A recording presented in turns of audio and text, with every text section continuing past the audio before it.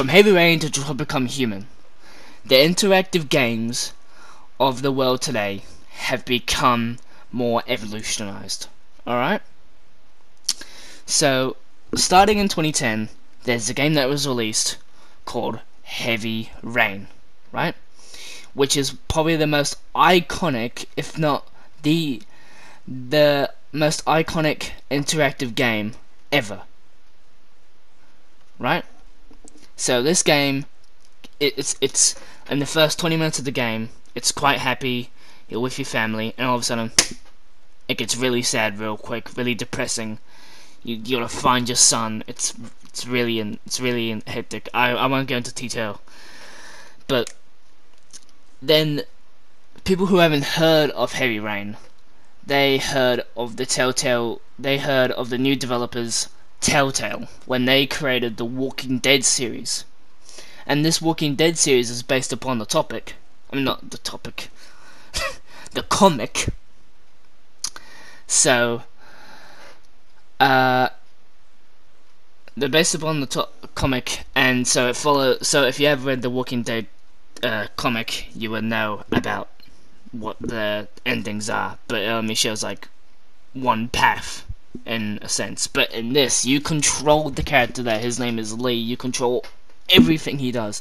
You control who he talks to, who he's nice to, and all of that. Like, you save people in the first episode. You either save Doug, or I forget this.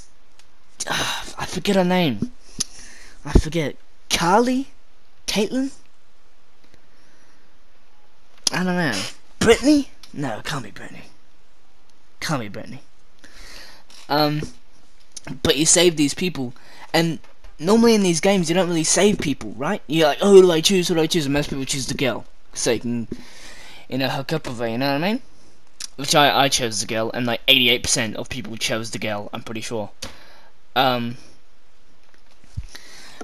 yeah, like throughout the series, you're literally on the edge the whole time, thinking who's gonna die. Like one choice can mean this person dies, and his people fall along the way that you get them connected to, like Duck. Lee dies at the end. Sorry for spoilers. Spoiler alert. But Lee dies at the end. It's just hectic. Now this game is sad, but this is kicked off the interactive series. Like, this is what made it big, that's so big today.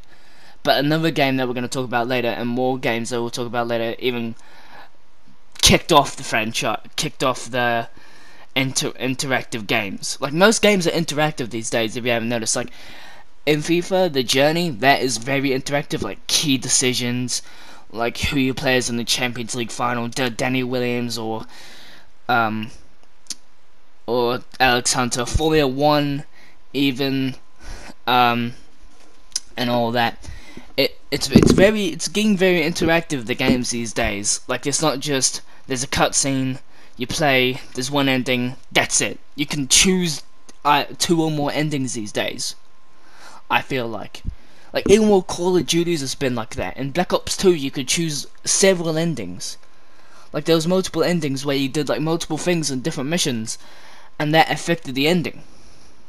That's like Detroit Become Human. They are related together, but on a different level. Alright? So, Telltale created their series. They created 4 games. They created Walking Dead Season 1, Walking Dead Season 2, and then they created A New Frontier, and then the final season. Actually, no, they created 5 with Michonne. Anyway, so they created 5 games, and those were very successful. Okay? And in 2015, a game came out, was called Until Dawn. Now, relating back to Heavy Rain is like Until Dawn. Okay? So this game is like teenager based. Like, it's not targeted at teenagers, anyone can play it. But where you're set in an environment where you're on the hill, where you're on a mountain, and there's a murderer on the loose. Supposedly. But ain't no murderer. Some blimmin' creature. I don't know what it is. It's a Wendigo. I've played the game before. Don't doubt me. Um, but it's set in like your relation, like you play as all the characters, all I think it's 8 characters, I think. So there's Mike, Emily, Matt, Chris, Ashley. I can't remember. But as you can tell, I played this game a lot of times. I've tried to get multiple endings, tried to see how multiple people depart, if you know what I mean, in the game, and all this. But this game, it's like it really kicked off, and it really like made it evolutionize, because it was like it's what really kicked it off. Like not only Heavy Rain and Telltale kicked off the interactives, but now it's really like made a mark, and it's like it's a horror game. So people are really in detail about it, and they really like the game, and the reviews are amazing. Not sure about IGN's review though. 5 out of 10. What is that? Right? I think it's 5 out of 10. But that game is amazing, right? You feel connected to every single character. Most people hate Emily, and most people just want Emily to die right off the rip, no matter what. They're like, I want this bitch gone. Like they don't like her. When Mike gets the opportunity to shoot Emily, people are like, nah, gonnies, right? And with the twists and turns in the game, it's just amazing. Okay?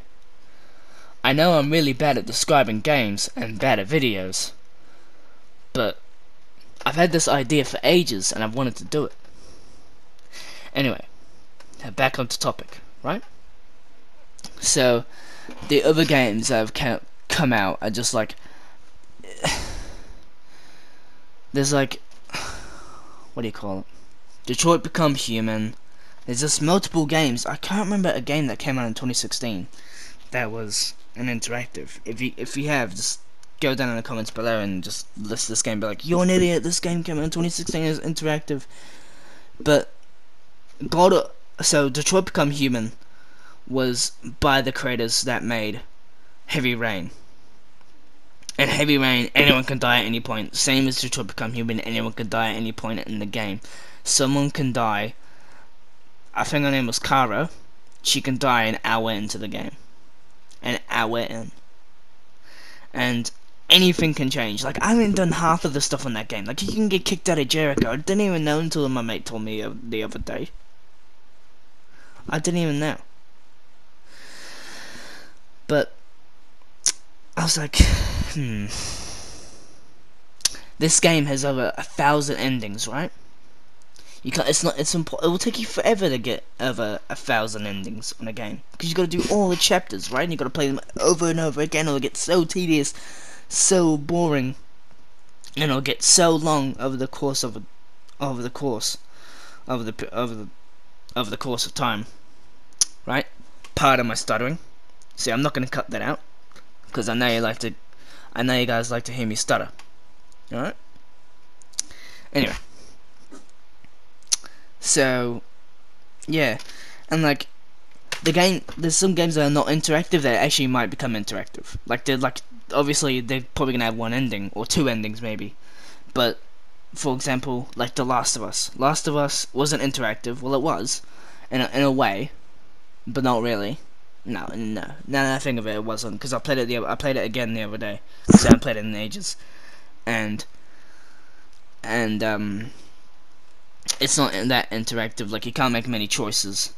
But yeah, there's I reckon Last of Us Part 2, you probably have 2 endings. Maybe there's gonna be a choice where you meet someone, it's either Joel dies, or this person dies, or you sacrifice Joel, Ellie dies, or something like that, or Ellie gets torn to pieces by a pack of clickers or something.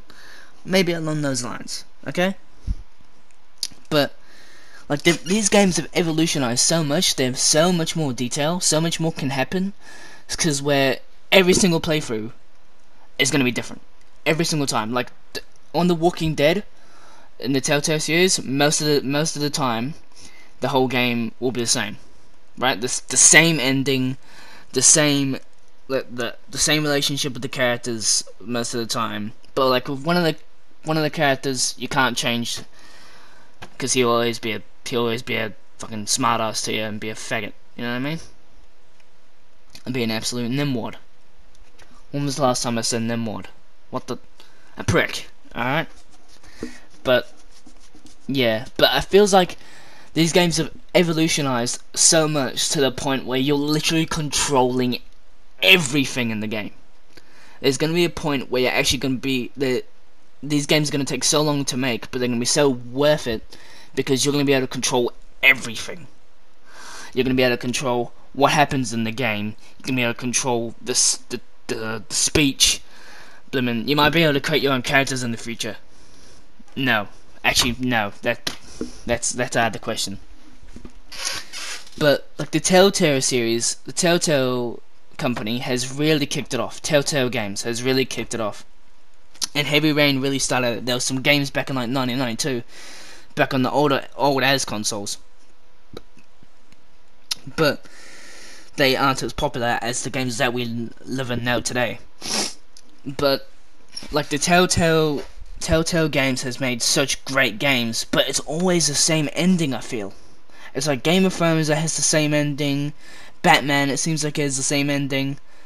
I feel like they're very good games. Like there's many possibilities, but I feel like you always get the same ending, no matter what you do. I mean, I haven't played all of the Telltale games. I haven't played like Walking Dead Season 1 and Season 2. I played Batman. I played Game of Thrones, and I think that's about it, really. Because I remember, it's great. But now, on to the next big thing. Now this is going to be a long video. It's going to be like 16 minutes long because this is going to go for a while. Now, there's interactive shows and movies. So, have you heard of Black Mirror, the TV show? Yeah, now there's a movie called Black Mirror Bandersnatch, where it's interactive. Like you can make choices here and there. Like it'll pop up and saying this or this and all that. And that affects the outcome. And there's 15 endings in that, because I looked up a video on how many endings there were, and there's 15 apparently. But like there's interactive movies, interactive TV shows. Like there was Minecraft Story Mode that was created by Telltale as well, but there was Minecraft Story Mode on Netflix. It's on there right now. If you go look at it, bang, interactive. But not many people do that one. But there's a new one that's come out recently. It's called You vs. Wild. You know, the big star, Bear Grylls. You choose every single one of his options. Like he says, we either got to do this, or we got to cross the log, or we got to swing across to get to the other side, and then you choose one or the other. And it's very intense. It keeps the player it keeps the person connected, the person who's either playing the game or they're watching the show. That keeps them on edge and connected the whole entire time, to where like bang, a quick time event. Because like, for example, when Chris was about to die by Wendigo and Until Dawn, he